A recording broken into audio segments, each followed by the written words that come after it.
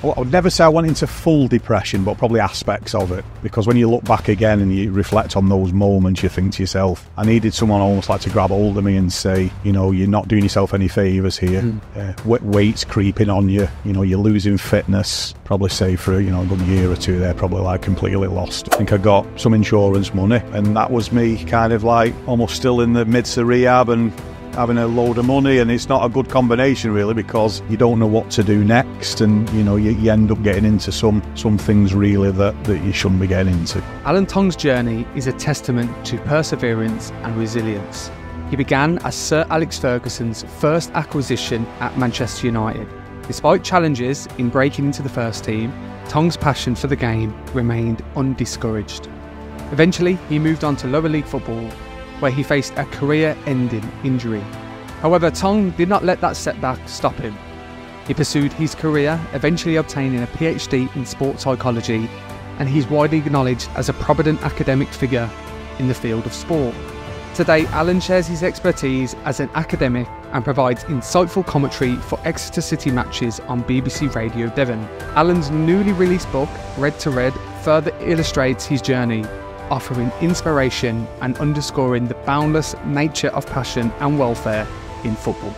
Before this podcast begins, please do me a massive favour by clicking the subscribe button now below. It helps the channel grow. The bigger the channel, the bigger the guests, and it's free. Enjoy the episode. Let's begin at the very early stages of your journey then. Growing up in Greater Manchester, how did football become a passion for you? Well, it was through my dad really. We were all sort of big Man United family, and remember sort of as soon as I could walk, you know, going into the garden with my dad and, you know, playing, you know, different formats and scenarios. He used to pretend that United were in the last minute of cup finals and we'd need a goal to win and stuff like that. So all creating that sort of stuff. So that was kind of my first kind of conscious memory really of football. And then just like a lot of young people really, just going through the grassroots situation and, you know, playing. I remember playing like a year young. I was like 9, playing in under 11 side. Managed to get involved with like Bolton schoolboys, and then, you know, grassroots teams called Farmworth Boys, Moss Bank. Ended up going to a team called Bolton Lads Club, and just enjoying my football really. And I really, you know, very fortunate to play in some good grassroots teams and, you know, pick up a few trophies here and there. So that was kind of me early conscious memories, really, of playing football. You mentioned Bolton Lads Club. How did the opportunity come about in terms of going to Manchester United then? Can you remember that memory? Yeah, well, I was playing for Bolton schoolboys, Christian.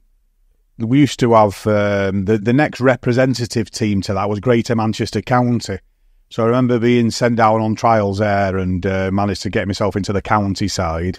And we'd play teams like Cheshire and Merseyside, you know, like in competitive fixtures. And one of the games, I think it was against Cheshire, and we played on Macclesfield Town's ground. It was called the Moss Rose back then. And after the game, I had a reasonable game, and a youth development officer at Man United at the time called Joel Brown, he pulled my mum and dad and said, like, we'd like to invite Alan down for an extended trial over Christmas. And I think this was prior, because I think I'd just started kind of training with United back then. We used to have a Bolton scout called George Knight, who came watching Bolton Lads Club quite a bit. So he was Bolton based for Man United. And I'd been invited down to the School of Excellence on a Monday and Thursday night. So following that, so Joe had said, like, well, Alan, come down for an extended trial, and so we could have a look at him in some game scenarios. And I think it was going back a long time now. Had a lot more hair back then. Going back to the Christmas, around the Christmas time in 1986, so Alex Ferguson arrived in November 86, and the trial was like in December time, so I think it was around December the 28th, something like that. So what was quite strange by then is it went over the New Year, and we ended up, I think, watching a game on New Year's Day. They took us to Old Trafford, and we finished kind of the trial on, I think it was the 2nd of January, and it's quite an intense situation. You know, going on trial is quite nerve-wracking because I'd been on trial at a few other clubs as well. Like I'd been to Bolton Wanderers, I'd been to Man City, and it's almost like sort of clamouring to sign, you know, for these different sides. But, you know, being a Man United supporter and wanting to play for them, I think once they kind of offered something, It was almost like give us the pen sort of thing, and I started my sort of career from then. Really, it was just short of my 15th birthday when I signed, so like still 14 at that, so still very young, but not quite as young as some of the players these days, And was it that added pressure because of your upbringing and supporting Man United? And you mentioned the clubs that might have been interested as well. How did you cope with that intrinsically, and your kind of welfare and the development psychologically within that? Yeah, I mean, back then, because I sort of loved playing football so much, I think probably playing a bit too much, to be fair. I think you talk about welfare, and I think it's much more managed these days in relation to academy training, playing on a weekend. But when I was coming through the system, and it's interesting, Chris, I speak to quite a few players of my age now, and they always moan about bad knees and bad ankles, and and you just didn't really know any better. You probably a typical week for me would be Monday night United's training, sort of 6 till 8. Tuesday might be school team training. Wednesday night I'd train with my Sunday team, like Bolton Lads Club, because you could still play for the both back then.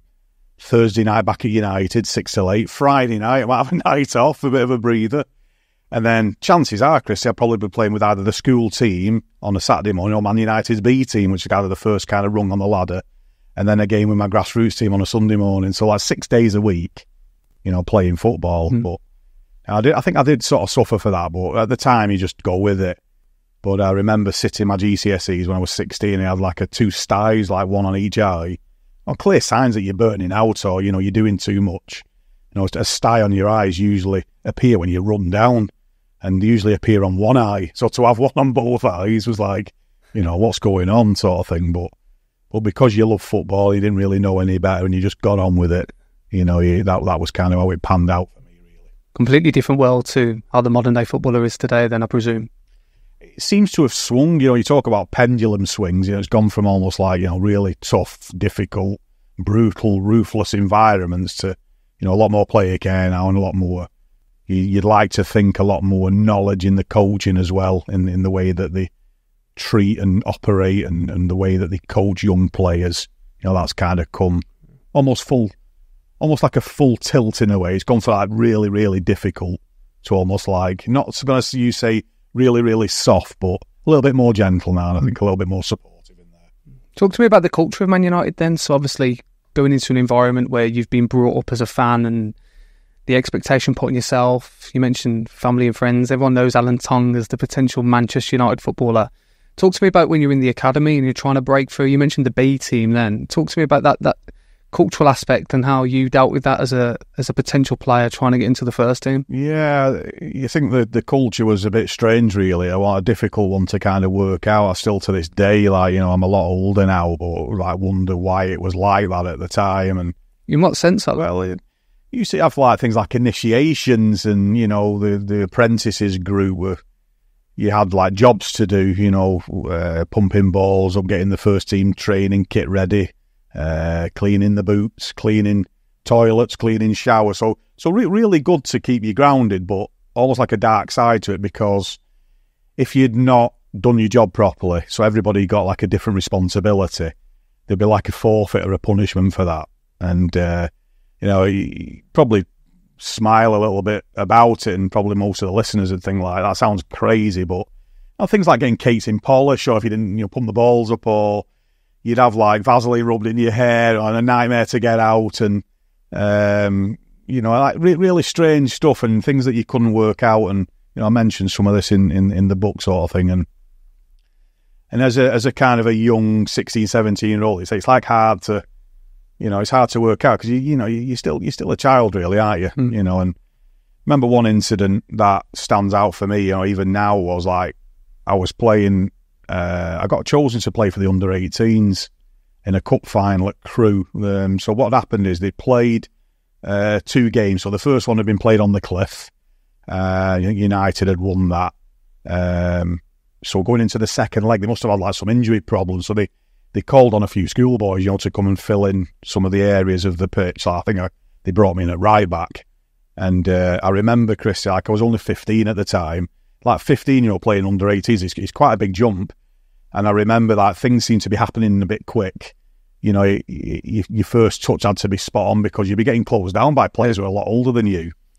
And even now, I've got like a team photo of the trophy win after that game, and I look really tiny on it. You got lads like Daniel Graham and Mark Robbins who went on to play United for us. A lot stronger and a lot bigger than I was, and almost like this little lad on the end of the team photo. Who look, you look at him and say, yeah, he's definitely the 15-year-old. And I remember for some reason after that game that I got absolutely slaughtered by the youth team coach, like just out of nowhere, a real blasting. The dressing rooms at Gresty Road was quite tight back then, and it was a real, like in your face kind of like loads of expletives, and and you're thinking like as a 15-year-old, I didn't really know how to deal with that. I think that definitely affected me because I thought like I'm not even started at United full time yet, like someone's ripping me to shreds like that. And I remember thinking like the sort of the youth team coach who did it, like I respected him, but he got that completely wrong for sure. And I remember coming out of that dressing room at that time thinking like, I didn't know what to say to my mum and dad, like, so you just close up a little bit, and anyway, I went to the cliff, where we used to train on the Saturday morning. I was playing for the B team, and I saw the kind of youth coach on the stairs, and he's like, you did apologise for Thursday night, so like, I'm sorry about that. I said, I went a bit over the top there, but it's for your own good. But I think like I was 15 years old thinking like, well, what's that mean for your own good?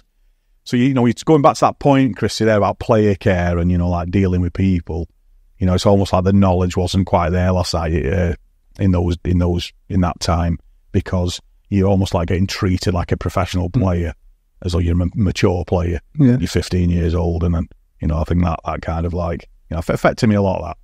You mentioned obviously the players that you played with at under 18s, and obviously kind of around your age group, the likes of Ryan Giggs and, the well-famous known football players that have came through Man United during that period.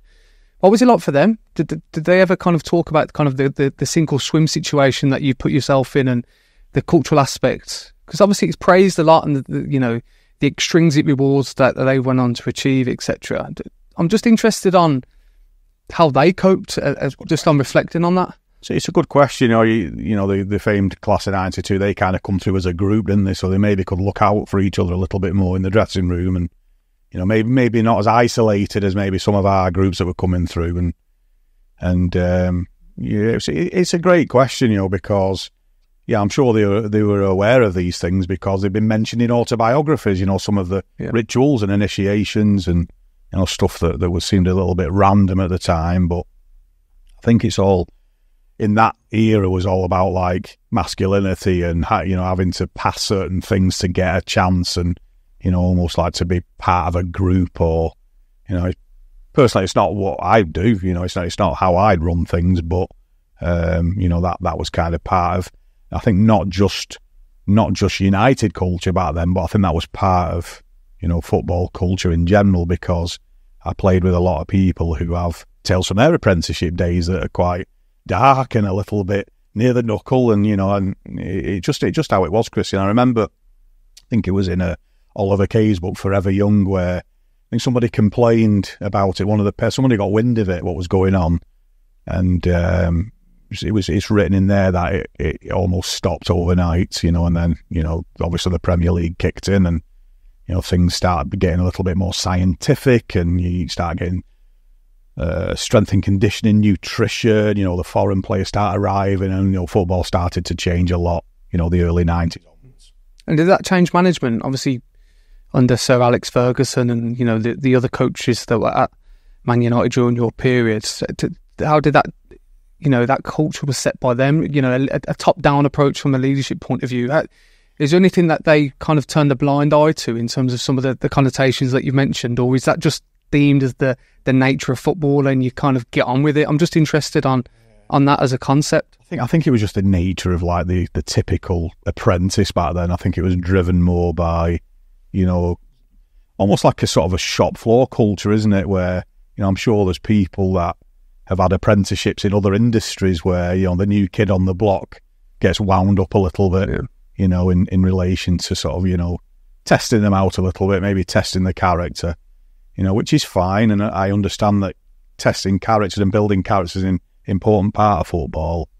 But I think ways and means of doing that, but I think from the top down, like Sir Alex, like winning culture, I don't think he really knew, fully, because everybody's distance. Like you're in the same building, but you've kind of got a youth dressing room, a resi dressing room, a first team dressing room, and it'd be just like the youth coaches kind of what we'd be dealing with more than not. But the times that they did kind of pop their heads in, it was almost like a sort of like, what's going on here? What the hell's going on? And it just almost be laughed off and forgotten about. But that's just the way it was. And you talk about building character and things like that. I'm sure some of the stuff I went through had helped me on like a bit later on in my life when I sort of needed to draw on a bit of character. What would you say to those that are listening to this podcast and they might challenge that aspect from yourself? You mentioned that masculine culture. People might be listening going, come on, Alan, let's get on with it. Stop showing weakness. What would you say to people such as that might challenge, the nature of making it as a footballer, and they don't necessarily understand, but they're trying to find insight? Yeah, I mean, there's ways and means, Chris. But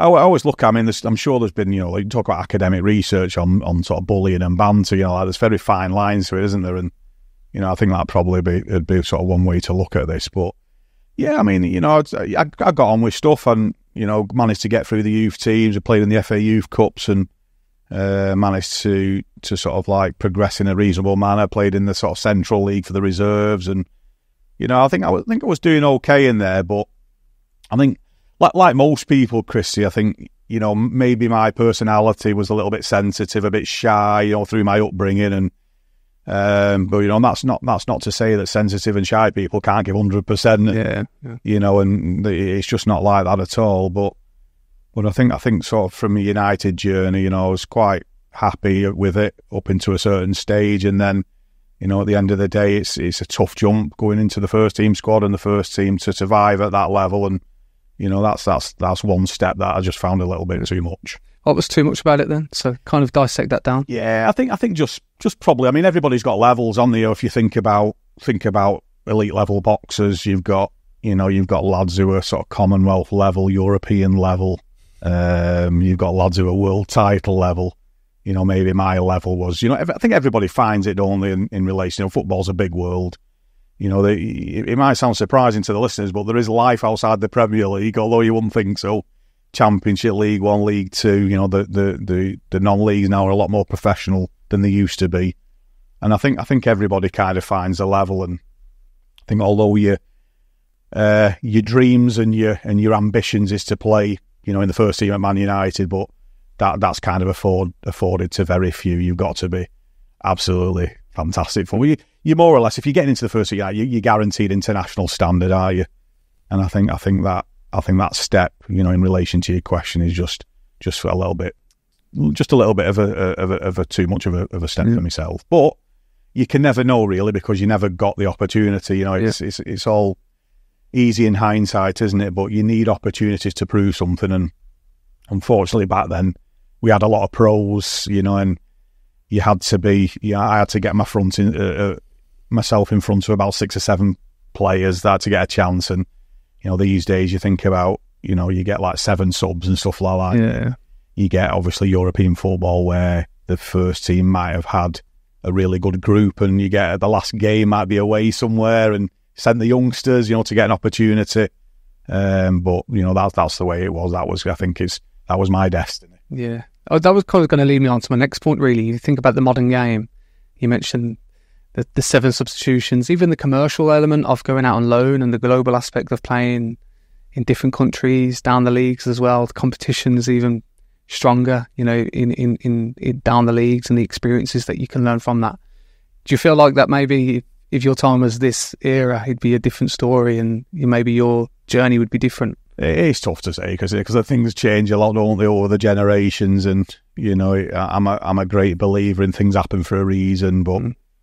Going back to my eras, I think apart from the top players in football, nobody really had an agent say what they weren't heard about. And when I came away from Man United in the early 90s, I was having to like phone clubs up myself, to ask them if they fancied having a look at us. And I remember like speaking to a manager at Macclesfield Town at the time, spoke to a manager at Bolton Wanderers just to say, like, do you fancy bringing us on trial for a few weeks? And almost like the deselection experience at Man United was like you just sort of left to it. In these days, I think it's managed a lot better in relation to, we'll try and support you as much as we can in relation to getting your other opportunities. But back in that day, my apprentices and the young pros era then was almost like, once your contract's finished, if you've not got fixed up by, the club helping you, it's down to yourself really to do that, which was a bit disappointing because, I'd been at United since I was 14 years old. I was now 19 and a half, and,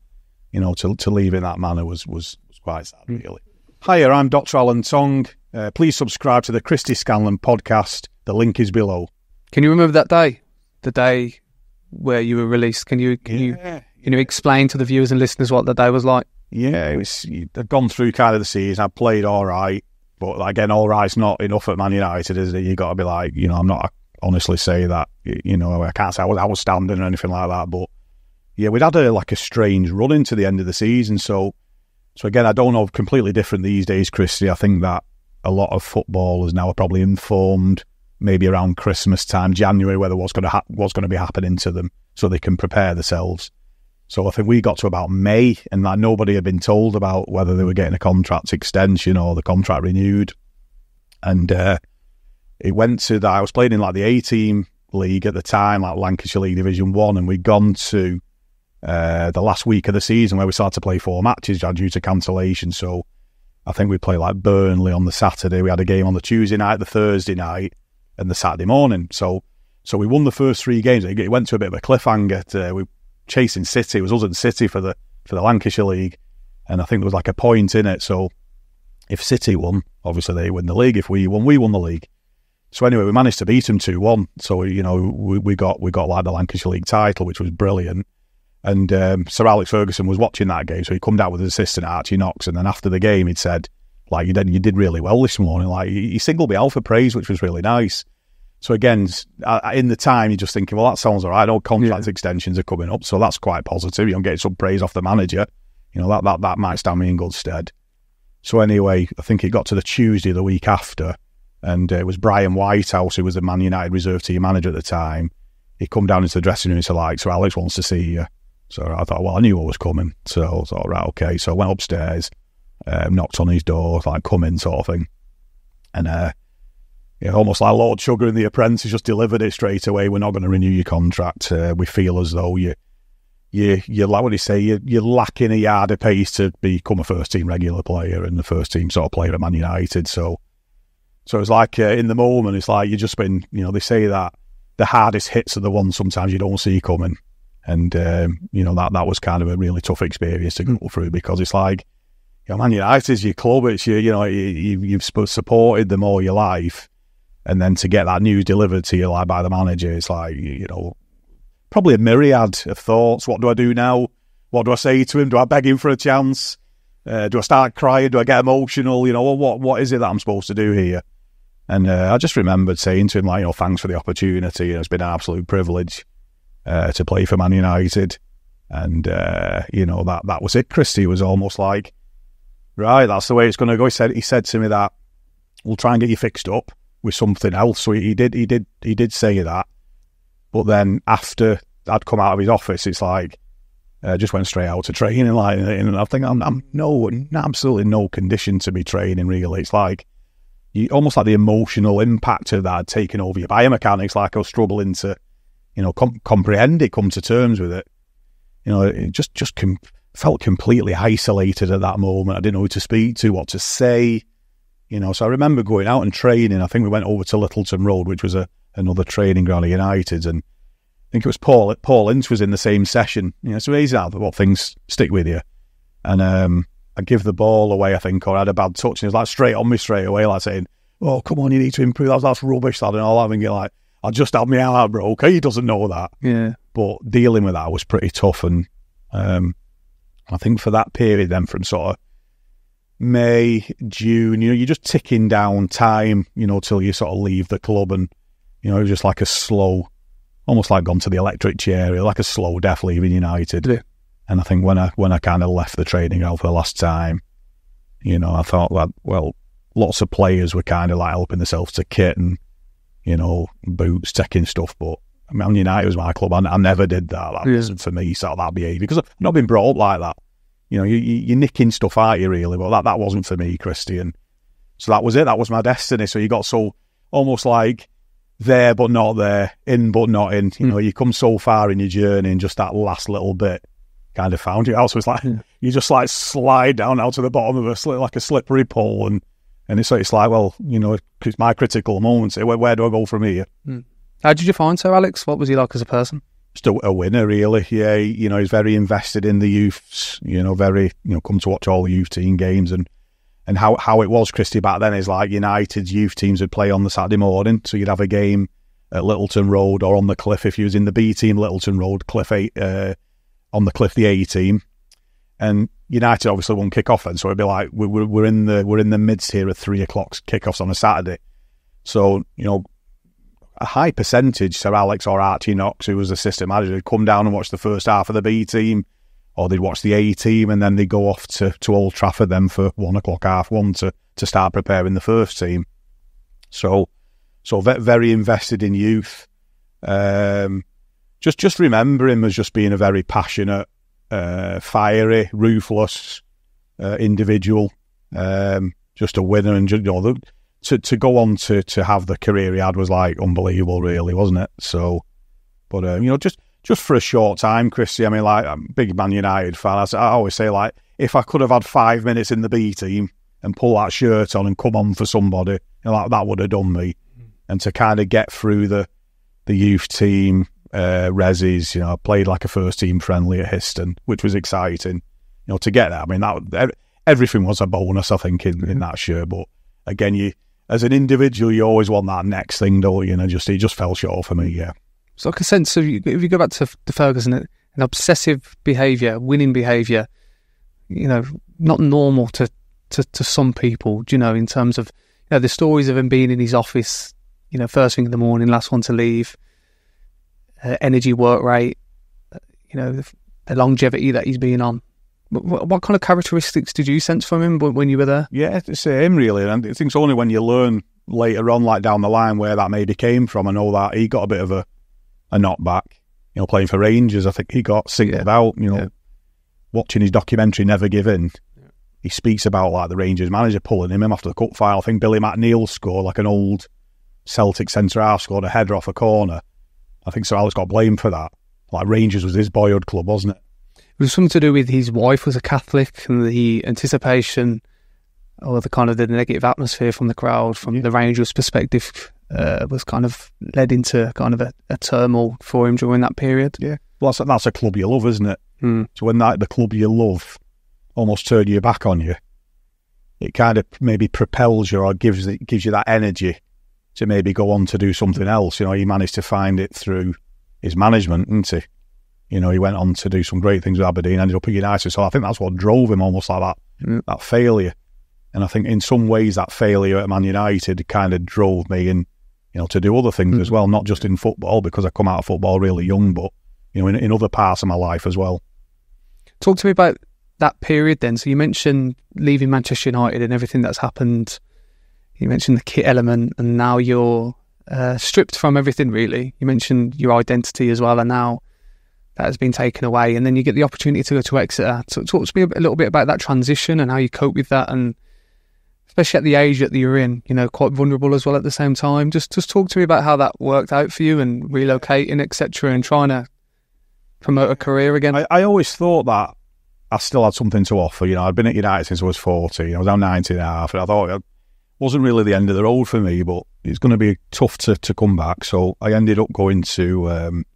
I went to a non-league... I went to Bolton Wanderers, first of all. They sort of called me down and said, well, we'll have a look at you for a week or two. So I went down and played a few games for that, and we couldn't come to an arrangement, so that was disappointing as well.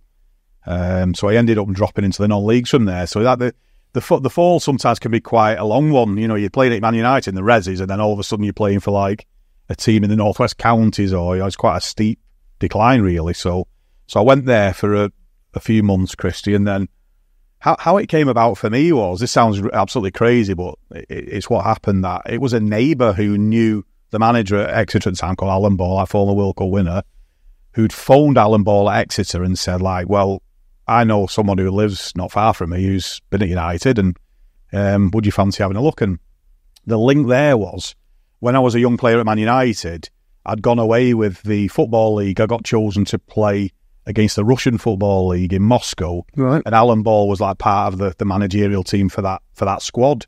So he kind of like knew me from there, and he said like he'd seen a couple of Central League games as well, like where I played in the Resis. So he said, yeah, come down. So that's it. I went down in I think it was kind of the winter time, about November, December 1991, and then I stayed in Exeter till kind of the mid-90s.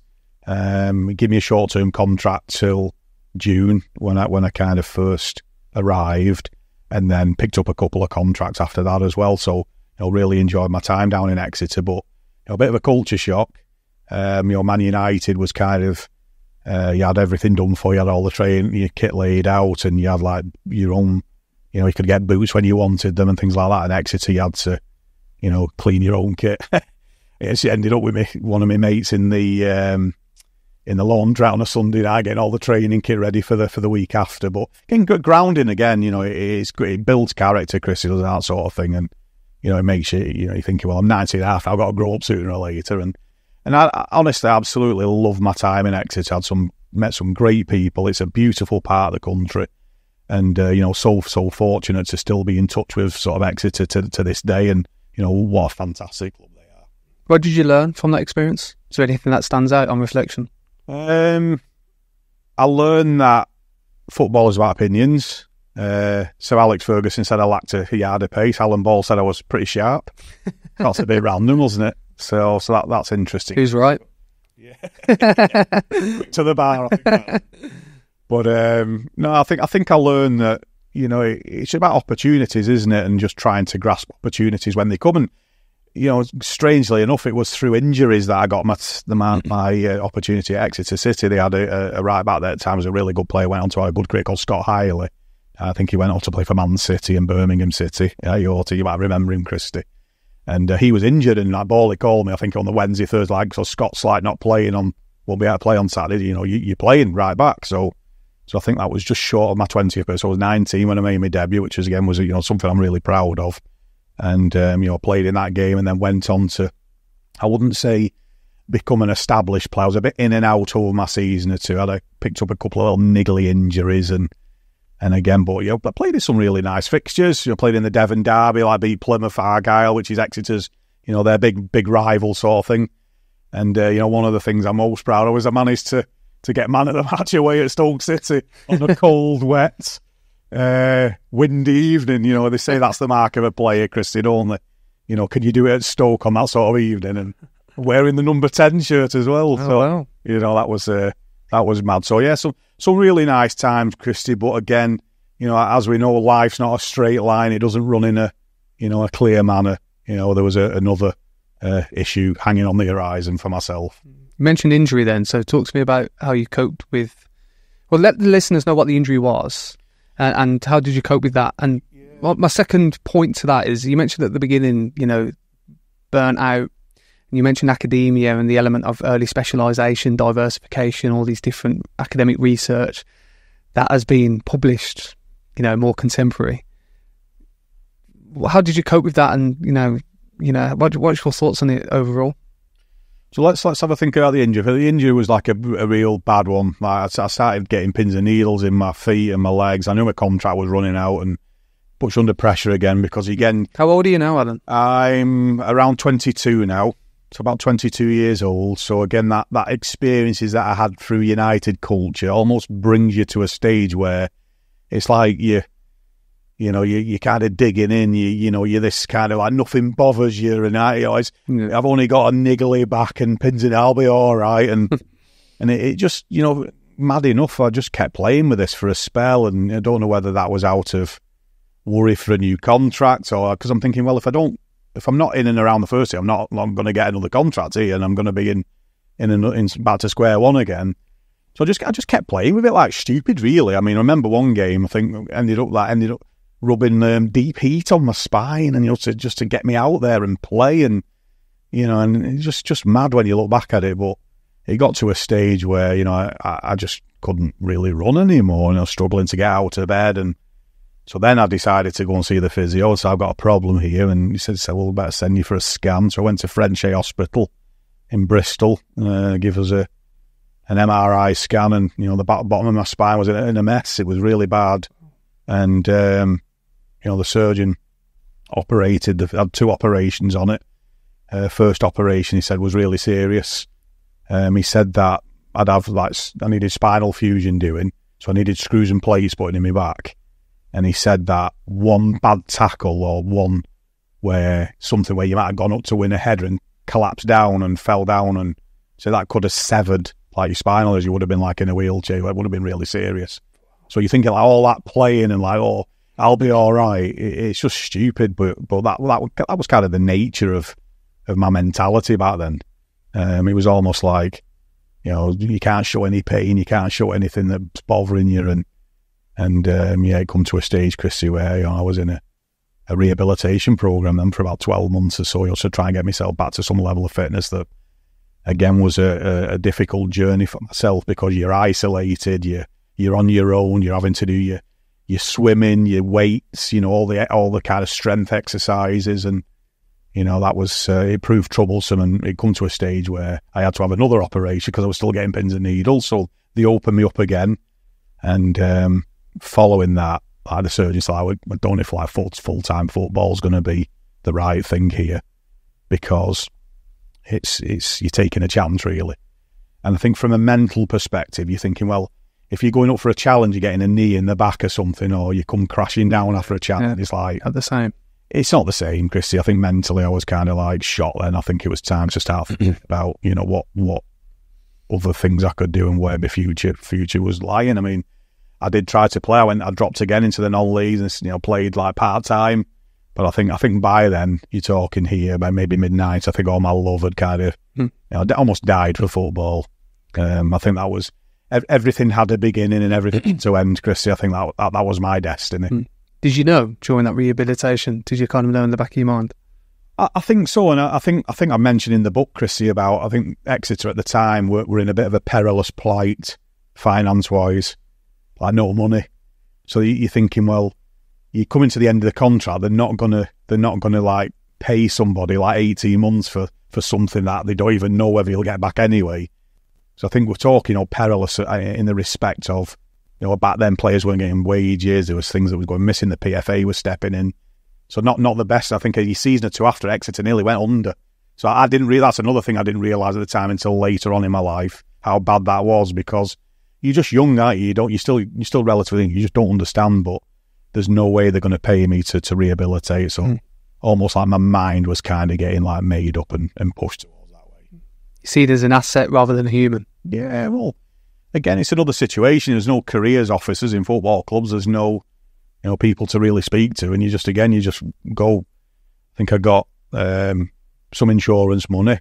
And that was me kind of like almost still in the midst of rehab and having a load of money. And it's not a good combination, really, because you're completely lost and you don't know what to do next. And, you end up getting into some things, really, that you shouldn't be getting into. Like what? Well, drinking, too much drinking.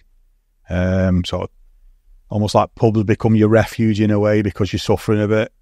So you go in Monday, Tuesday, Wednesday, Thursday, all through the week. You're going drinking and a bit of gambling, and it's like you're thinking, well, you're completely lost. I've been a footballer and I'm not that anymore. So I think I probably that grief model. Like I went into sort of denial and almost elements of depression. I would never say I went into full depression, but probably aspects of it. Because when you look back again and you reflect on those moments, you think to yourself, it was poor behaviours. I needed some steer. I needed someone almost like to grab hold of me and say, you're not doing yourself any favours here. Weight's creeping on you. You're losing fitness. And, for a spell or two, Chrissy, I think, probably say for, a good year or two, they're probably like completely lost and, rudderless, directionless.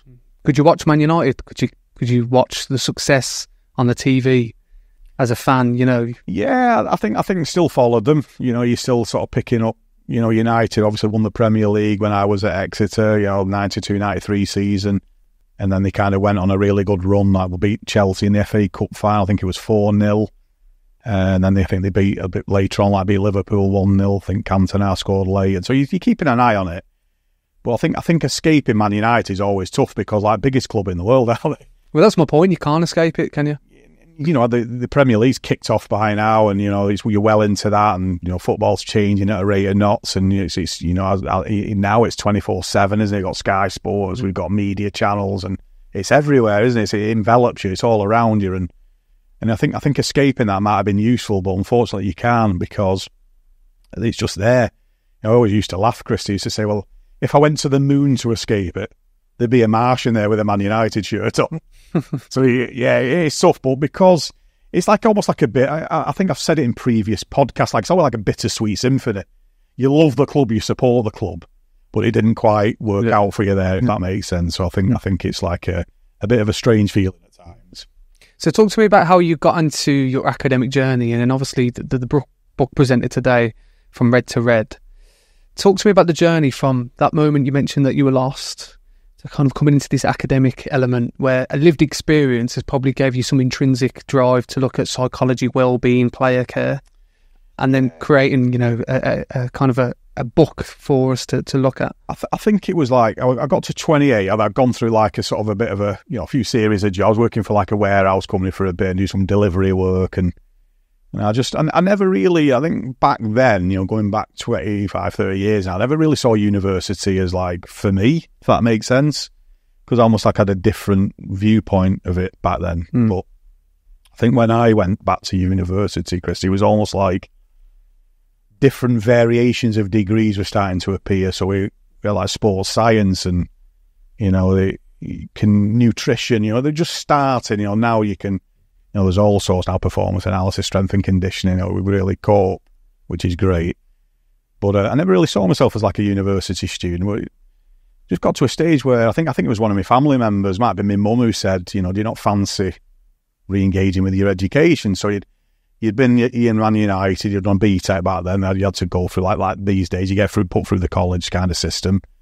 And I thought, well, I'd go to maybe have a chat with somebody at an open day, and, you know, I told them a little bit about my background, where I'd been, and they said, well, maybe picking up some quals in that area might enable you to try and get a job back in sport somewhere.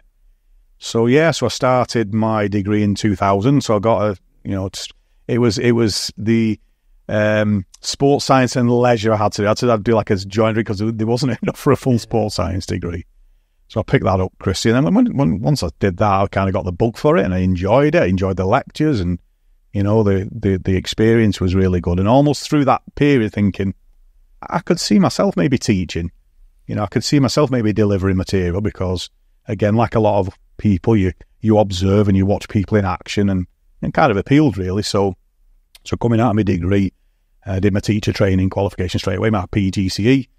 And then, you know, following that, I've picked up a master's degree in philosophy at Liverpool John Moores. And then I went on to complete a PhD that was completed in 2020, again at Liverpool John Moores.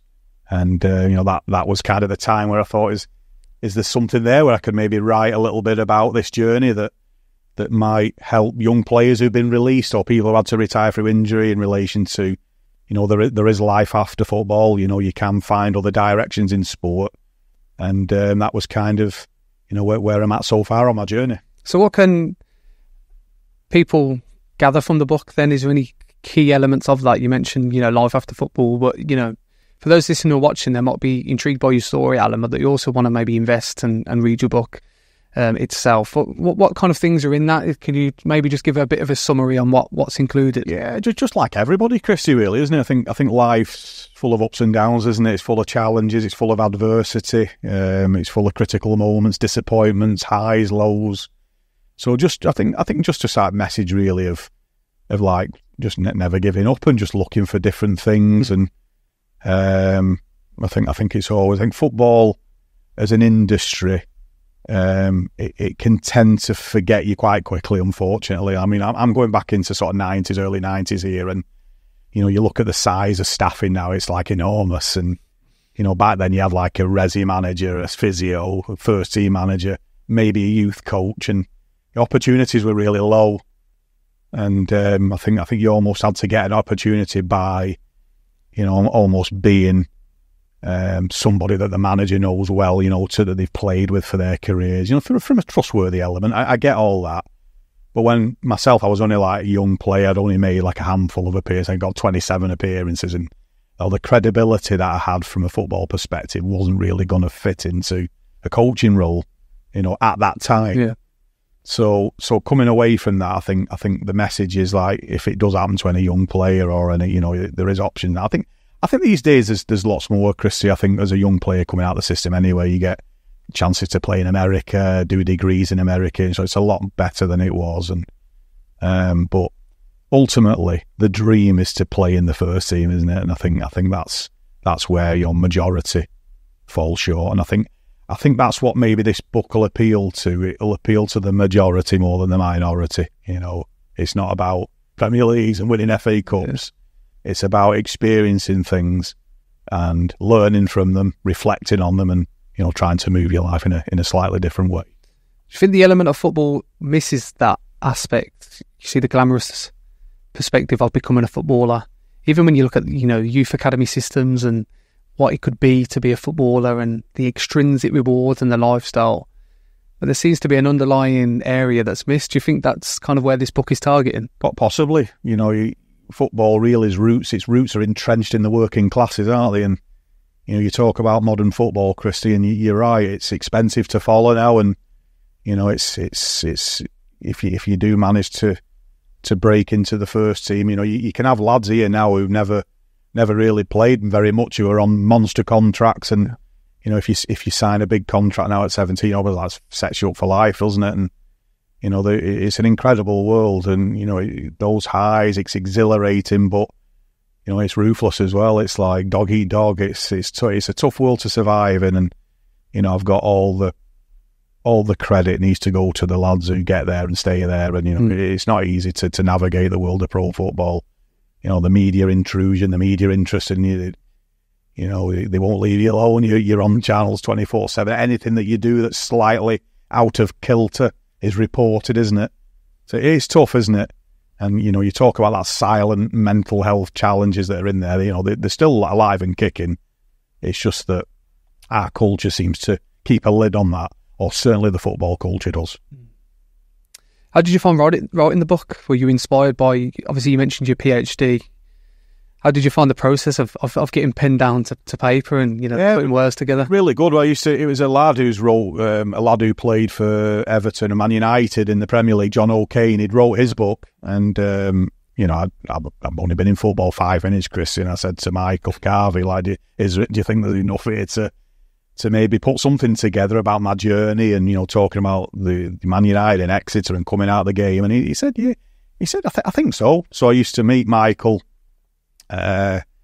in coffee shops over a period of 2 years, and we'd do different stages. We'd talk about the grassroots element, and then Man United and getting scouted, and then coming through that, and then released, and then going to Exeter, and coming out the other side, and to talk about some mental health aspects and some views on the modern game. And so he said, I think there might be something there, to maybe have a go at. And I was talking to a lad at, I'm fortunate enough because I signed a pro deal at Man United. I'm in the Ex-Players Association. And I was talking to a lad at a dinner a couple of years ago, and he said, who are you? What's your background? And, when I said, I'd come through that journey and got a PhD at the end of it, he said, you should write a book. I said, funnily enough, we're still we're in the kind of the mid-side at the moment. So hopefully, hopefully it'll appeal to a range of people, not just Man United, Exeter, football people, and people who are interested in something a bit different. It's not a story of winning Premier Leagues and FA Cups. It's something that, it's a little bit of a different angle to it. But, anybody who reads it, and anybody who's kind enough to, to purchase it, and, let us know your thoughts and what you think about the story, and, what it kind of mounts up to be. Have you found the process a way of reflecting upon your journey and yourself, and also from the PhD perspective and the journey that you've been on from an academic point of view, psychology and understanding the mindset, understanding cultural aspects that could impact behaviour after football, etc. Has that enabled you to really start to reflect on about on who you are as an individual and your purpose in life. Definitely, Christy, and I think we speak about this, don't we? Values, don't compromise your values. And if you know things are not right, you have to stand your ground sometimes, don't you? And almost like takes courage to stand alone sometimes. Things are not right, but maybe I don't know, going back into apprentice days, maybe having a bit more courage to maybe knock onto Alex's door and say, like, I need to. What do I need to do to get into this first team and things like that? And, maybe I wasn't at that kind of psychological and physical and physiological development back then to do that. Maybe I didn't have enough confidence in myself to maybe go through that process. But as you say, Chris, it's all a journey, isn't it? It's all about learning. It's all about, giving yourself aims and objectives to try and aspire to and just trying to try different things as you go through your life. Yeah. Like everybody, just trying to aspire to a little bit of happiness and, making sure that you're content and you're doing things in the right way and, you're just trying to mirror that. I think the values that my mum and dad instilled in me in relation to, what they taught, what I learned off them, into sort of like your career and the way that you act and the way that you grow on your life in your life. So, final question, Alan. Where does the future hold then? Obviously, you mentioned your academic journey, the book that's out, your media role as well. We won't forget that. What does the future hold for you? Is there anything that you set out from a career perspective that might be able to influence others and guide others in different ways? I'm just interested on where this leads you. Yeah, it's always a tough question, isn't it? I mean, I'm 52 now, and you always ask these... Still young. Still young. The students who come in, like, what do you want to do? I think it's a real tough question for anybody, isn't it? But I think I'd like to maybe do something coming out of the book in relation to maybe delivering some training somewhere, delivering some material to maybe organisations, grassroots clubs, maybe professional football clubs, businesses, in relation to mental health awareness or resilience training, anything that I can maybe draw from. So I'll have a think about that. And I think from an academic perspective, I'll have to maybe tap into some of the expertise we have in our workplace in relation to, what's maybe next steps for myself in that realm if I decided to go down that path. Because I've come through like degree, PGCE, masters, PhD. So I think the next stage academically for myself would be like to get professorship somewhere. I mean, but I think I'd have to write a lot more academic material and publish a lot more to apply for one of those posts, Chris. So there's a couple of maybe potential angles that I could head down. Brilliant. So From Red to Red is available on Amazon. We'll put all the links to the book in the description. So if anyone's listening or watching this, they can click on that and purchase that. Alan, I just want to say thank you for taking the time to speak to me as a friend as well. We did this, the very first podcast that I've ever done was with you. And obviously in this case we're promoting this book, but I just want to wish you all the best with the journey of your academic development as well as the book, and hopefully maybe in the future there could be potential other books from who you've inspired and all those different contemporary aspects of psychology that are yet to be explored. So just want to say thank you again and good luck. Yeah, thanks so much, Chris. So yeah, just on a final point there, I think like now we've got something in place for the book. I think it's there that it could be maybe built upon. And still to this day, I'm driving home. I'm thinking of different stories that would have been quite amusing or funny, to put in, but miss them. So the uncensored version. But yeah, that's something again that might be an opportunity. Now we've got something like a product in place. You might sort of like in a year or two, maybe add some other bits and pieces depending on where I am in my life. But yeah, thanks so much, Chrissy, for inviting me on. I really enjoyed it.